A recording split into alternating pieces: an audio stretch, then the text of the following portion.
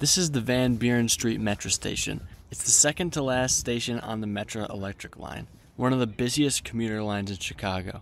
The line itself, and the station in particular, are integral for hooking up the south suburbs and many areas of South Chicago to downtown.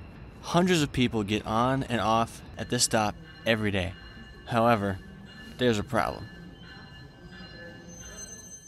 You think a station like this would be up to date and, maybe structurally stable at the very least, but it's not. So why is that? This station was built in 1896.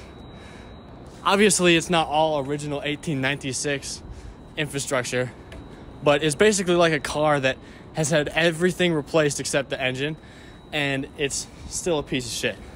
So, what are we gonna do about it? A few weeks ago, 60% of the platform was actually shut down after a big rain. Whenever it rains here, it leaks like crazy, and then leaks for weeks after that.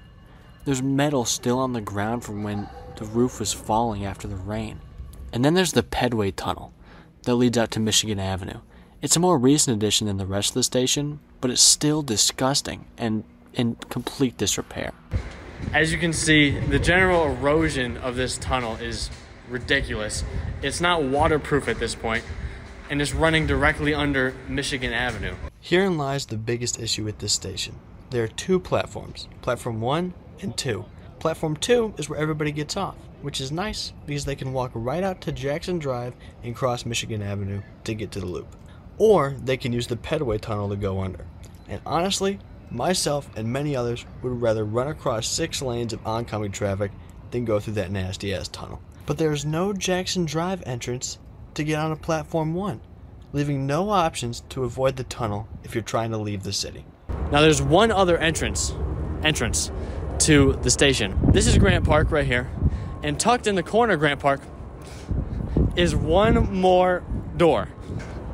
It's right back here. Now this is definitely also sketchy, but it's definitely better than having a piece of metal drop on your head while it's raining. As we can see, some gracious soul has put this rope here. I can't stress enough that this was not me. This was not me.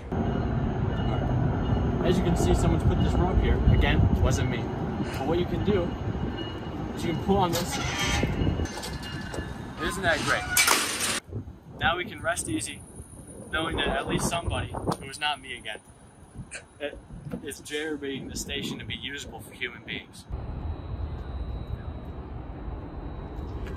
Oh shit.